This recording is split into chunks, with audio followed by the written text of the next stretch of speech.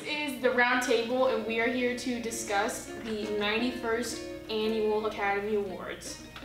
Okay, with that, I think we can dive into the biggest award of the night, which will be the Best Picture award. The nominees are Black Panther, BlacKkKlansman, Bohemian Rhapsody, The Favorite, Green Book, Roma, A Star Is Born, and Vice. Any initial thoughts or opinions on these initial nominees? All very good movies, but I've not seen all of them. Yeah, I haven't seen The Favorite or Green Book. Black Panther snuck up on me a little bit with this specific category. It's deserving of an Oscar, I just don't know if it's Best Picture. Let's see what the interviewees know about this year's nominees. Can you name all 8 Best Picture nominees for the 2019 ceremony? No. I can't think of any from this year.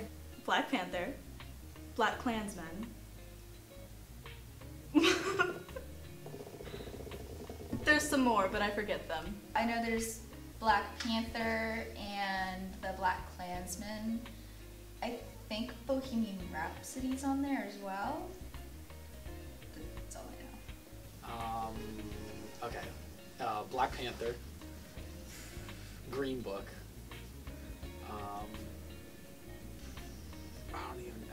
I don't know anything else. I was watching it the other day. A Star Is Born. What else? That's all I got. Best Picture. So, The Favorite, Black Panther, Bohemian Rhapsody, Green Mile. No. That was 1999.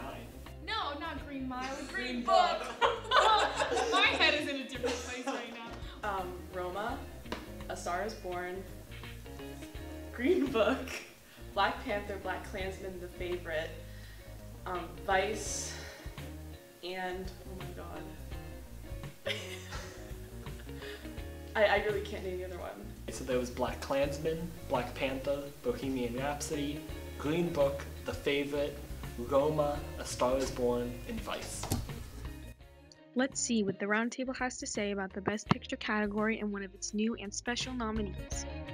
Movies like Black Panther haven't previously been nominated for an Oscar, let alone, dare I say, the biggest award of the evening. So, I think what makes something Best Picture, obviously there's a lot that goes into that, and I just don't think Black Panther, I can't even really put it into words. It's kind of more of a feeling.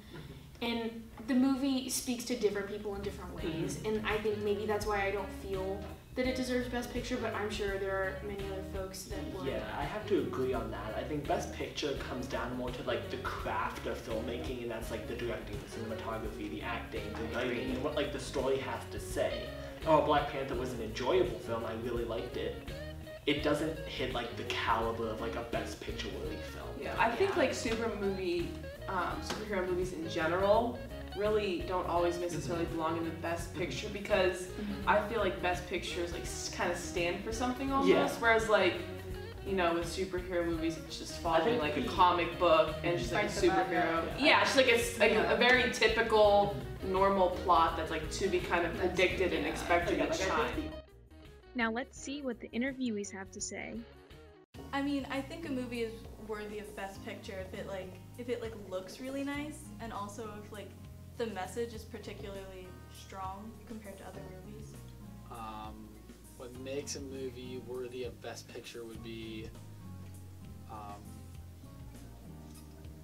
it has an actual meaning.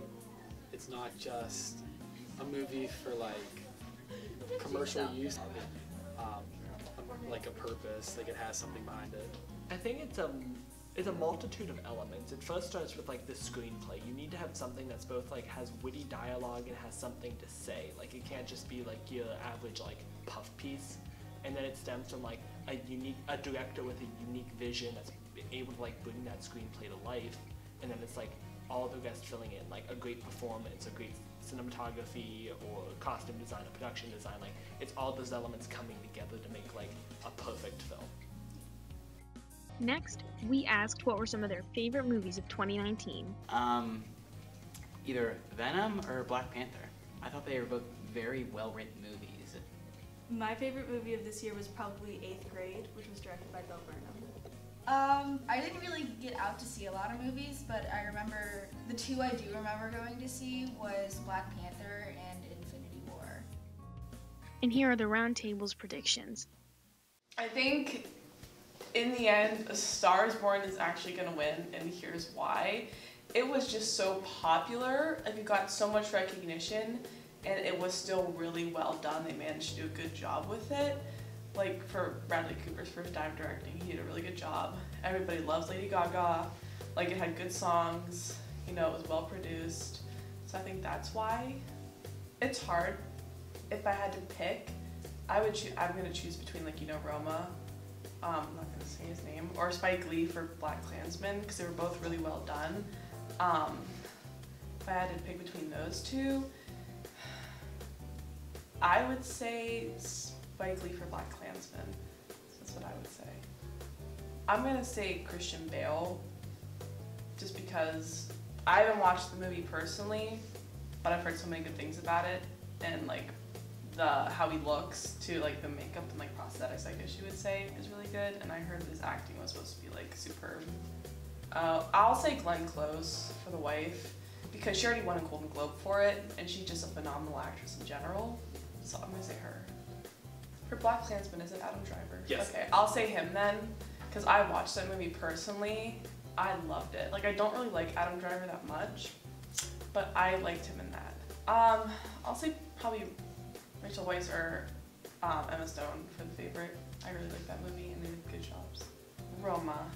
I haven't seen it, but like I haven't seen it all. I've seen like parts of it. I haven't watched it all the way through yet, but it was so different from any of the films that I've seen this year.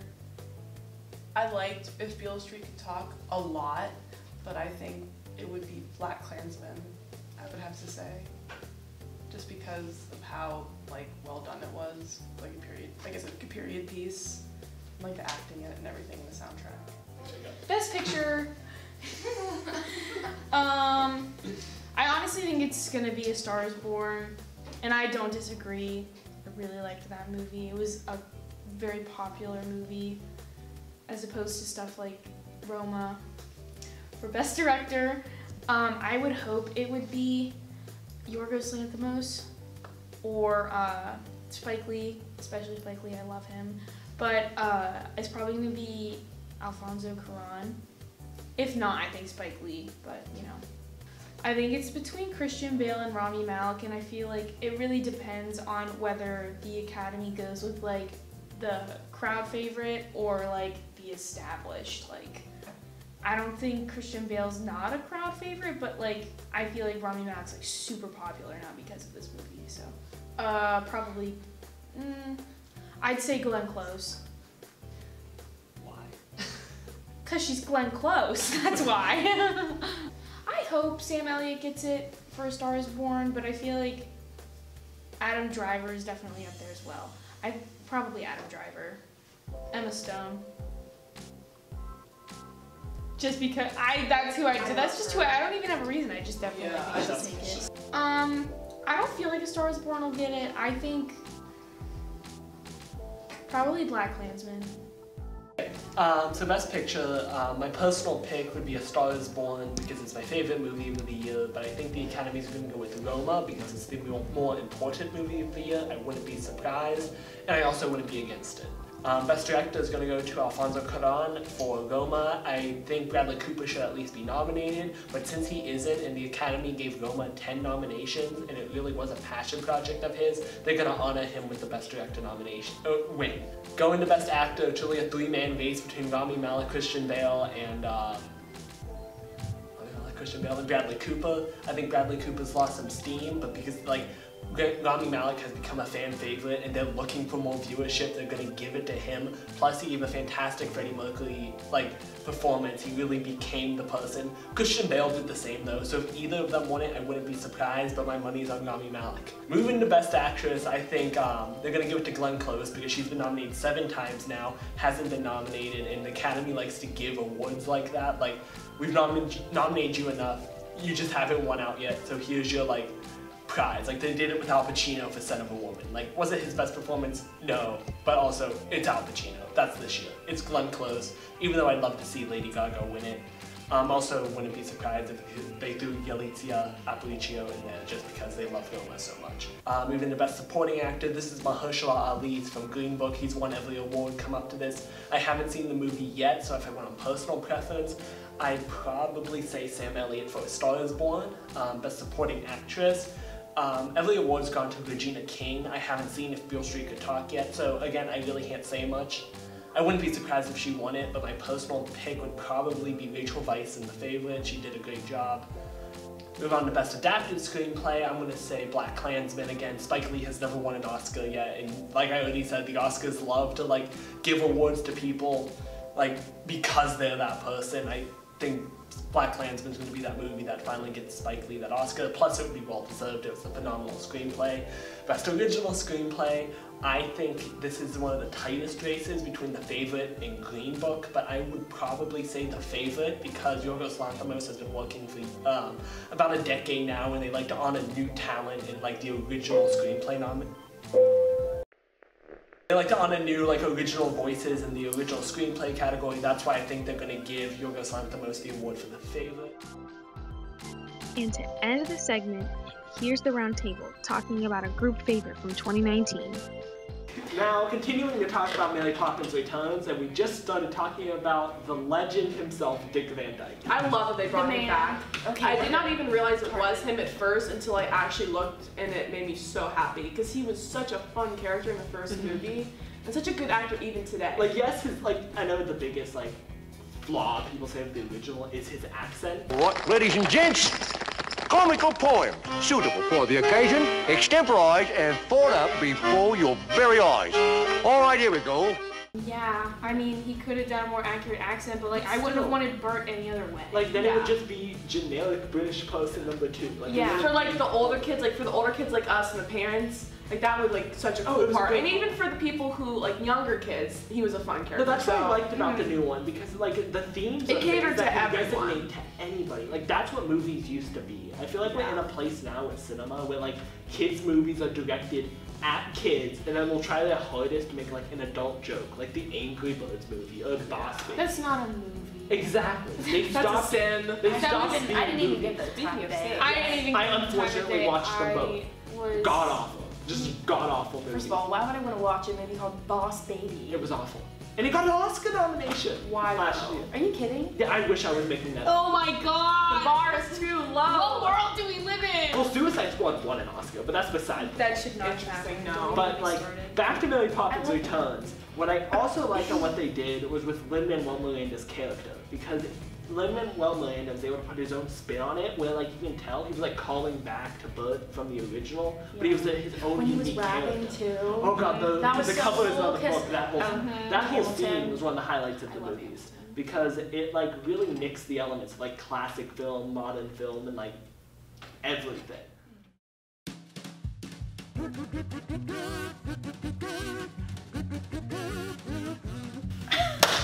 Hot take, Remember Me deserved the Oscar for Best Original Song. Boss Baby. Best Reruns. I mean, I like how hot take, you hate nuns. Yeah, hot take nuns. PSA, Emma hates nuns. Just great. Dick Van Dyke. Okay, we're safe. Okay, come on. What's his name? Yorgos Lanthimos. The Lobster was weird. I haven't seen one. like guaranteed to make me cry every time. You're just gonna... I'm nervous that I'm like in the middle. Best Supporting Actress is Amy. No footage will go unused, kind of. Yeah, but like I think. Do you want me to go into the subcategories? No. Good. Thanks for watching. We hope you enjoyed the first episode of the second semester. Make sure you watch the Oscars Sunday night on ABC. Bye. Ciao.